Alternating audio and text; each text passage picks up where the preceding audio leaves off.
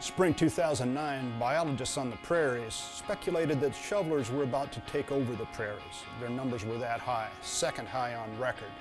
Shovelers are among early season migrants. These birds can be mistaken, if hunters aren't careful, for blue-winged teal. These birds primarily originate from the prairies, migrate to southern U.S. and Mexico for wintering. They can be identified fairly easily by distinct plumage, but most notably their bill shape.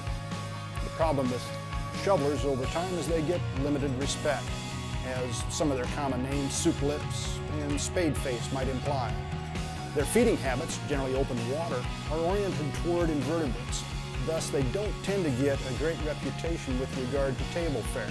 I found, however, that shovelers included in the crock pot gumbo aren't too bad a choice.